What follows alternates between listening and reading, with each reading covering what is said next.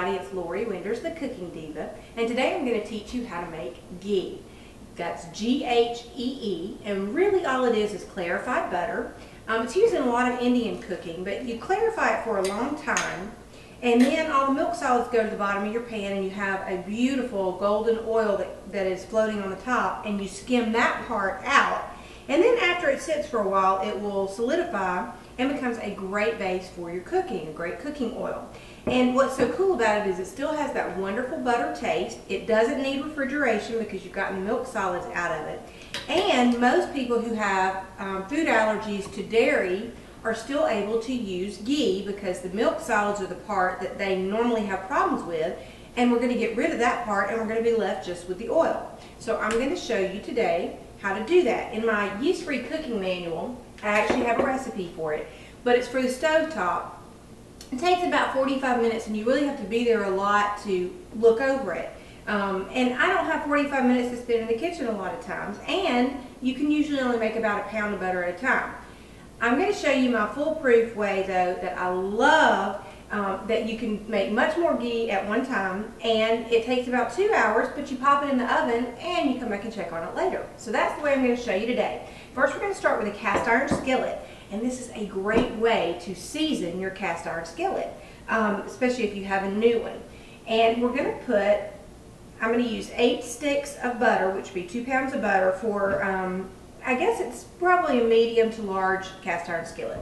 And we're just going to unwrap all of our butters and put them right in the pan. Okay, we've got all 8 of our sticks of butter in the cast iron skillet.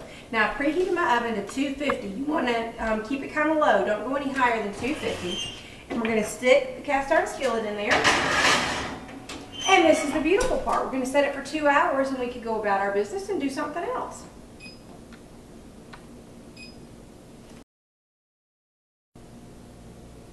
Okay, we're back. Our 2 hours are up, so let's check and see what our ghee looks like. And be very careful because this pan is going to be very hot.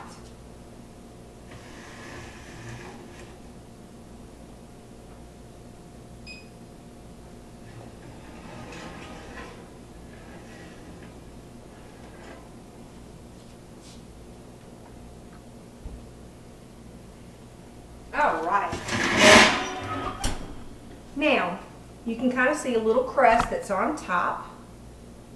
And then, you probably can't see this, but we'll pan in just a second. And on the bottom, you can see there's just this layer of white. And that's where all the milk solids have gone to the bottom.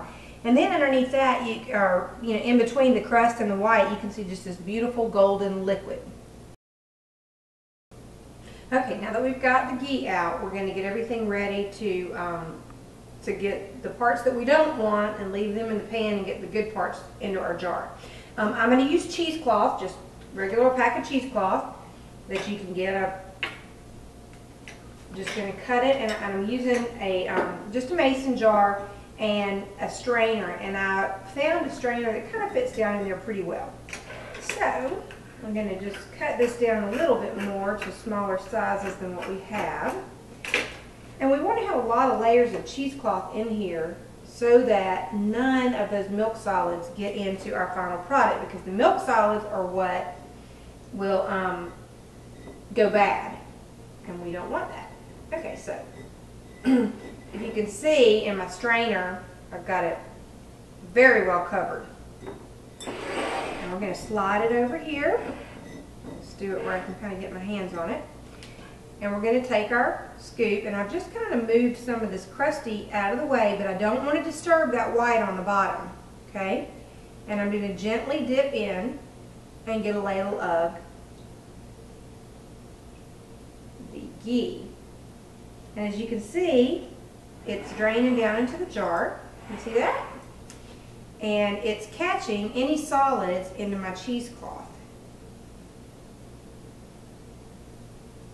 It's a little bit of a slow process doing this. Once you kind of get your ghee down a little bit more, you can very gently pour it from your pan, but this pan is so hot, I don't want to pick it up right now.